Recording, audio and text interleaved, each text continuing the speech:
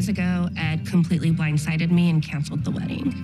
He is completely avoiding coming home. But today, Ed finally agreed to meet up with me at a more appropriate location so I can figure out what's going on. Hey, can I get you anything? Thank you. I definitely don't want my relationship to be over with Ed. I don't want to give up. I want to be with Ed. So how you doing?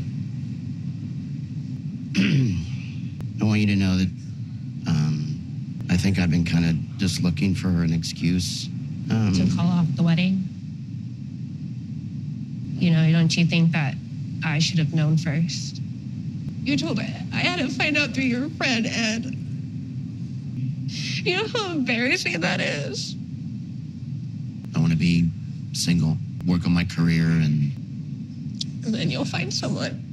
You're going to be the best version of yourself, and it's not going to be with me. I'm stuck with you through everything.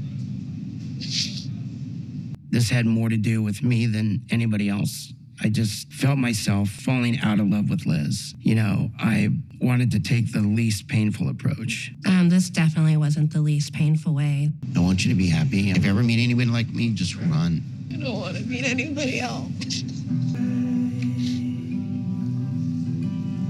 He really made me feel that no matter how hard things got out here, we would always work through it. I don't have any choice but to walk away. Where'd you park? Far away from you.